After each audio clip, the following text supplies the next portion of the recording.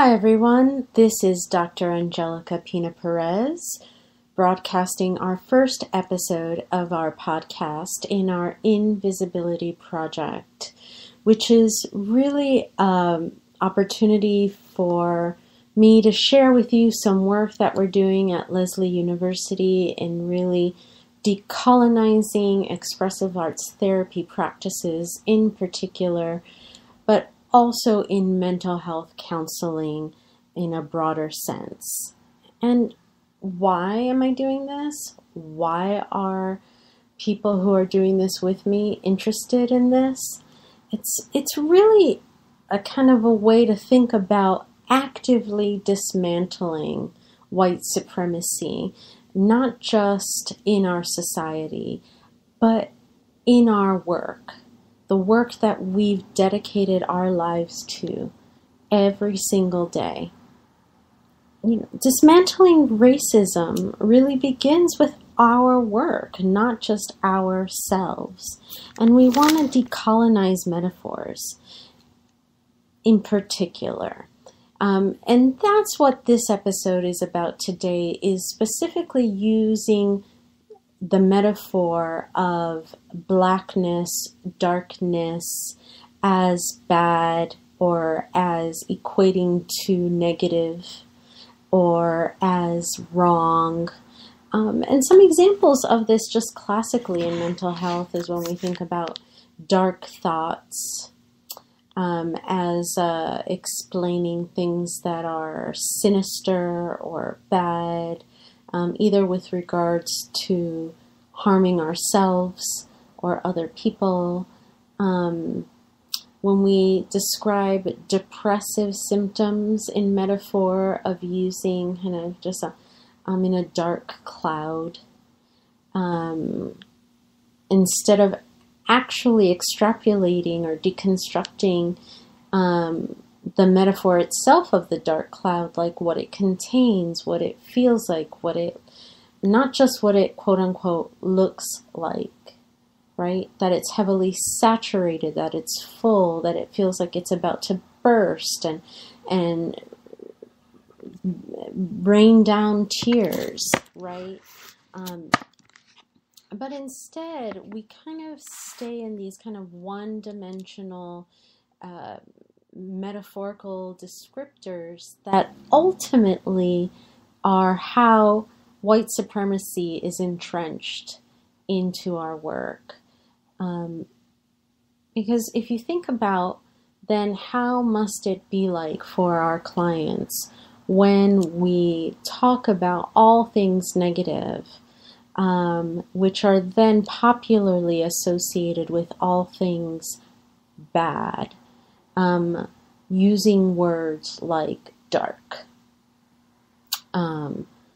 or blacking out, or as a form of describing either a response to substance abuse use or disassociation.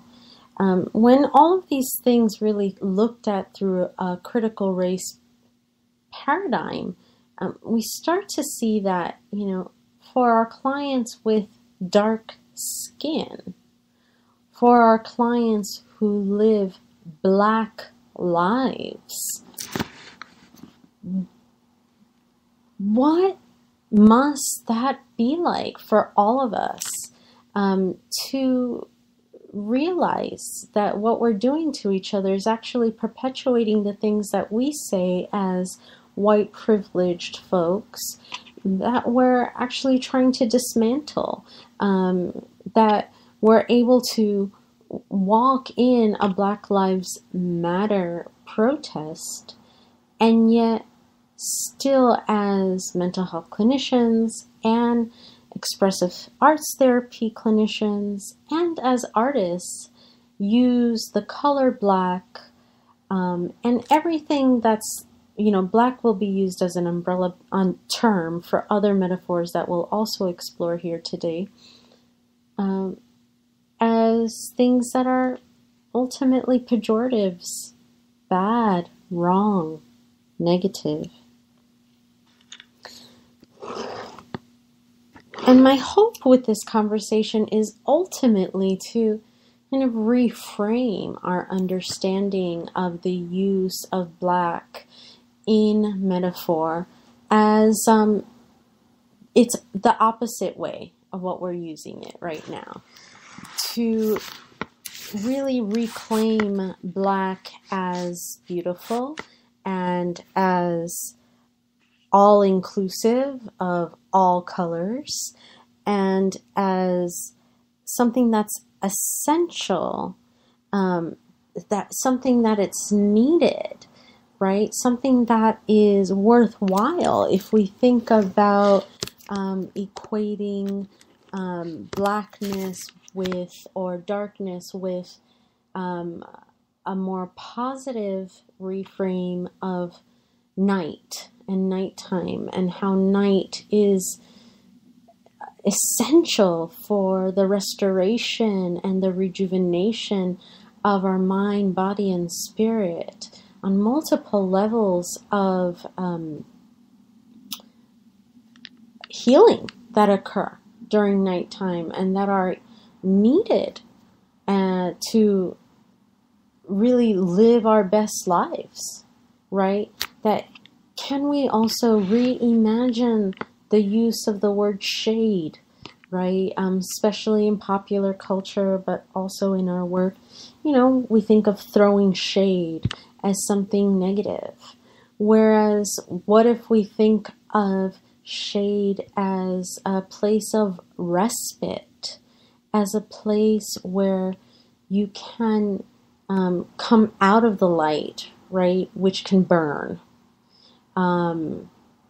In specifically referencing light to white supremacy here, and be in a place of protection and cooling down and kind of not getting sunburned, right, or burned by white supremacy. And I think ultimately my hope is to honor a more transnational kind of understanding of how we use metaphor, the words that we use, how we talk to each other about the work, to our clients, but also how we articulate our ideas in professional contexts, to make sure that we're not replicating the very systems that we're trying to dismantle in ways that might be so insidiously entrenched in our psyches, particularly in the United States, and particularly in Western medical, psychological models as we tend to practice them in the United States, because there's a whole world of different types of models of understanding human existence, not just suffering and meaning making from suffering, but also joy and enlivening, and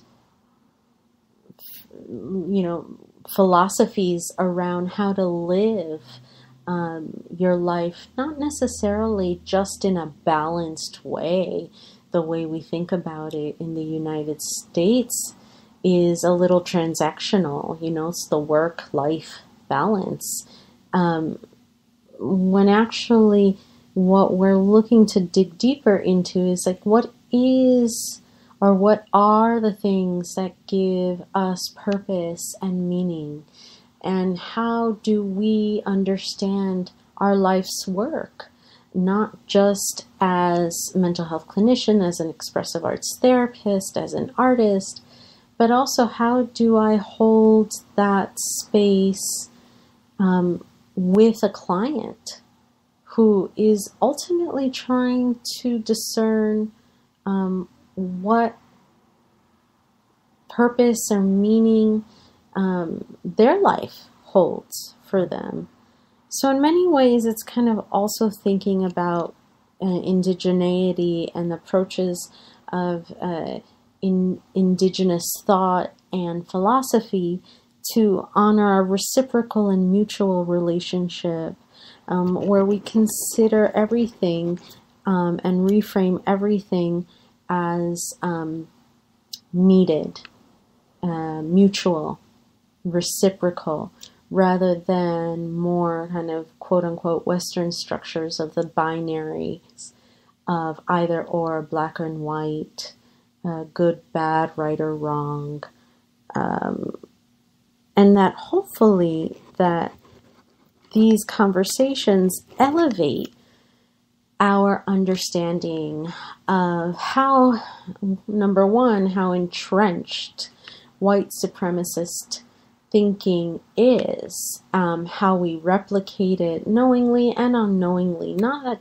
just at structural oppressive levels, but how we've internalized these oppressive systems within ourselves as individuals and as communities of individuals living, breathing, working side by side other humans who are consistently dehumanized in multiple ways, some more explicit, right, as the Black Lives Matter movement has dramatically burst open in the national psyche our understanding of state-sanctioned murder of Black and brown folks in this country, without due process, without consideration of human dignity and life, with bias, with assumptions.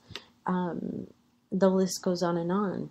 But also here, what we'll focus on are the more implicit types, which is kind of what we do in our work.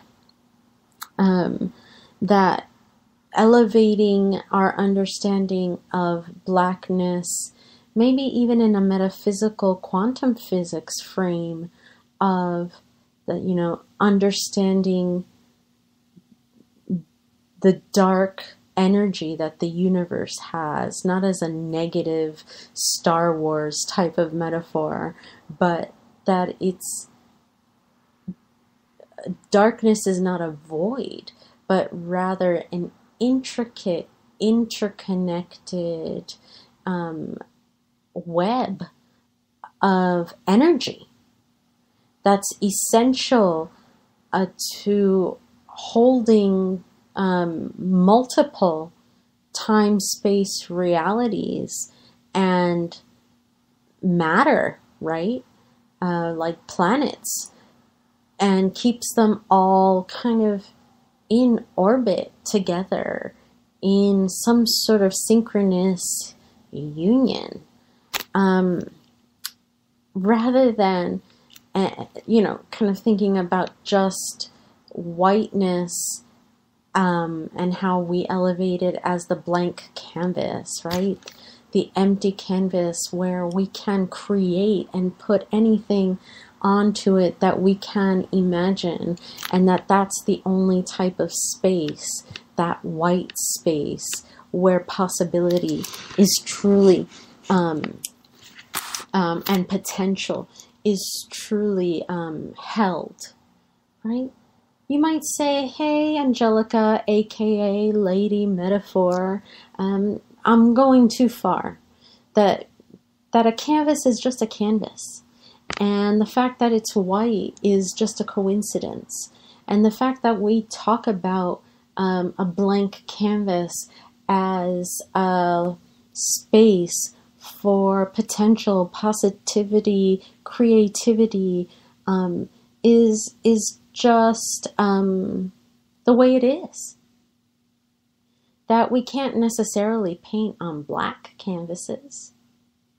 Well, that, we'll argue, is something we'll talk about in a different episode.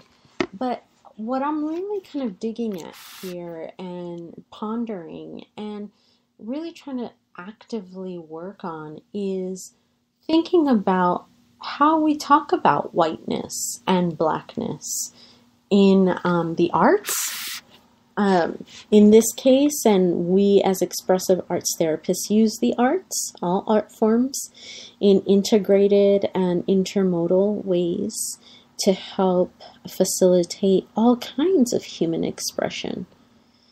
So when one color on the color spectrum of all possibilities is dominant, whether it's in our society or in the language that we use to communicate how we do our work and why we do our work, I can't help but feel that there are connections here, and I am not interested in replicating these systems in the work that I do.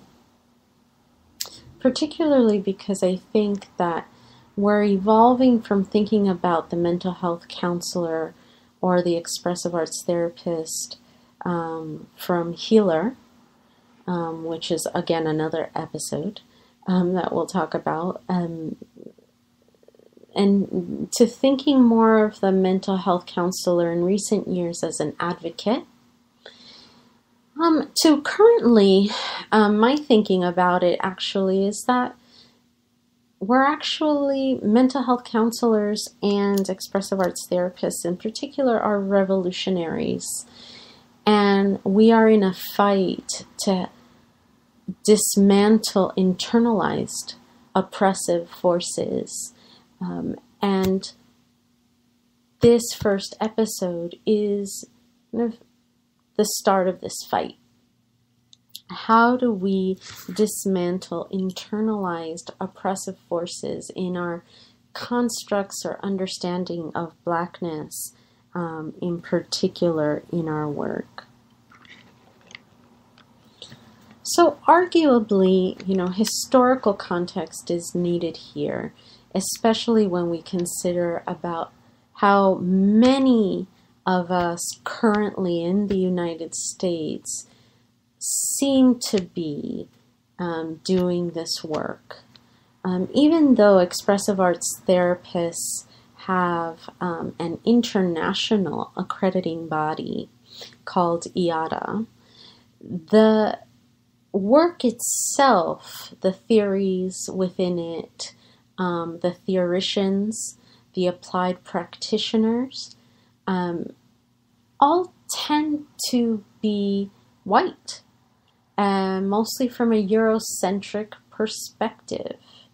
And what we know is that mental health in particular has that kind of Eurocentric Western psychiatric medical model, and that these ideas, when they were born and when they started to develop, were at the same time historically that colonialism was beginning to take root in the world. We have to kind of make some connections to that, right? If we think about the transatlantic slave trade, one of the most greatest genocide of any peoples on the face of this planet over the course of hundreds of years. And when that began, how it began, from where it began, and the Renaissance that was happening, quote unquote, at similar times, and the advent of medical medicine at the same time as we understand Western medical medicine, because there were many other cultures with many ancient healing practices that were much more tested and had much more evidence, right, over thousands of years that worked. And yet Western medical science, arguably, fractured from that, wanting to professionalize the practice of healing.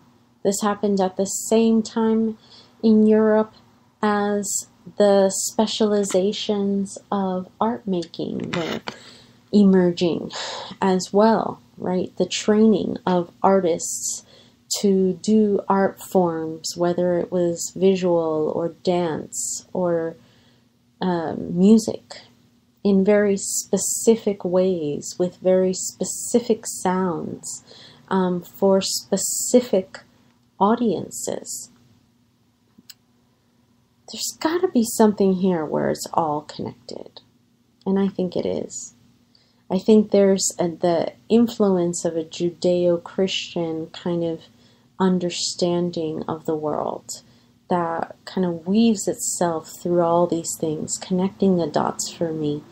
There's a Descartesian understanding of the mind-body split that also is adds a nuanced, layered understanding to which bodies or whose minds we elevate versus whose bodies we dehumanize.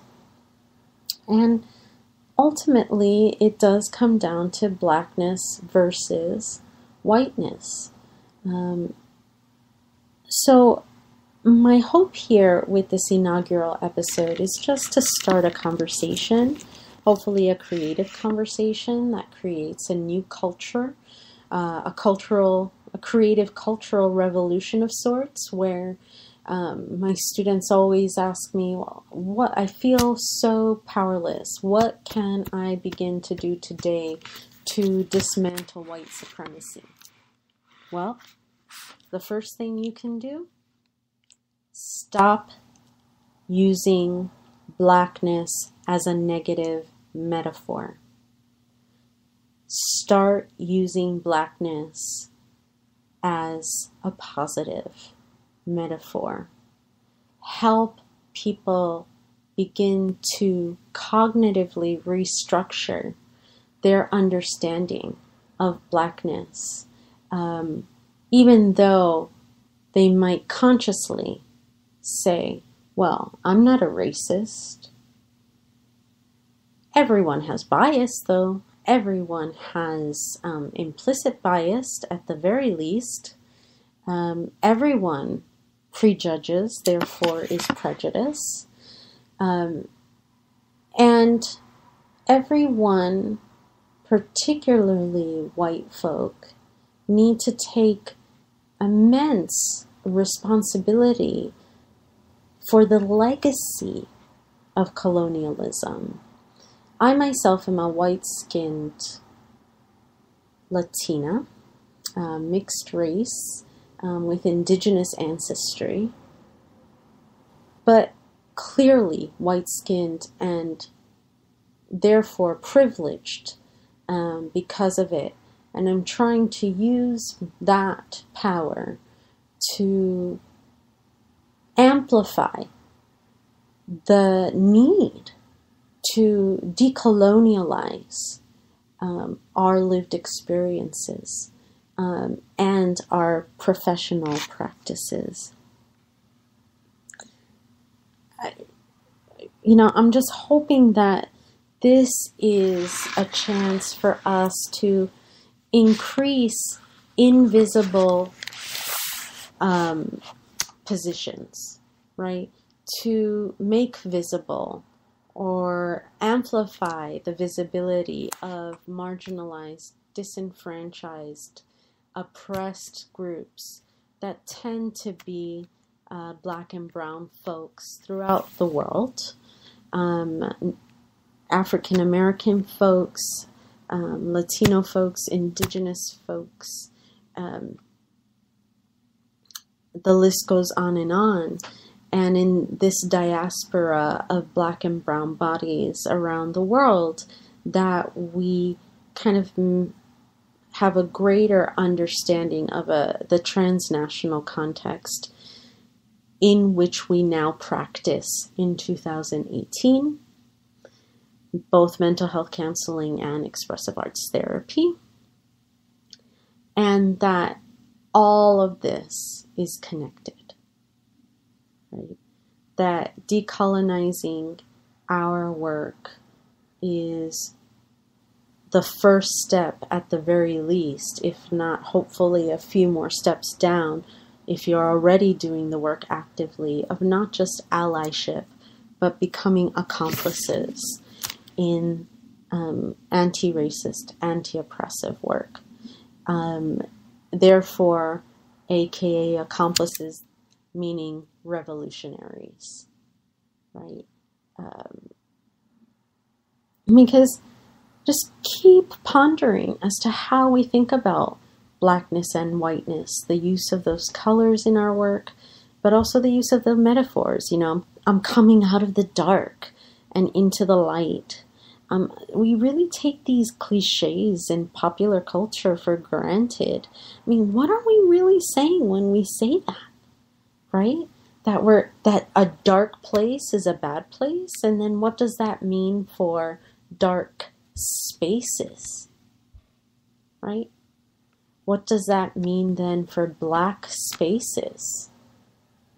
That those are bad spaces, right? What does that then mean not just for black spaces interpersonally or in society, but internally, right? What does it do to the we know the intergenerational trauma that African American peoples on this northern continent, but really throughout Black folks throughout the Pan-African diaspora in a global context, the intergenerational trauma that the transatlantic slave trade genocide did to change the molecular structure of DNA, to impact interpersonal, relational, familial connections, and the resiliency that shouldn't just be kind of characterized as post-traumatic growth, that Black folks in the Pan-African diaspora have kind of demonstrated, but that it's actually exactly what I'm talking about here, that Black is resilience,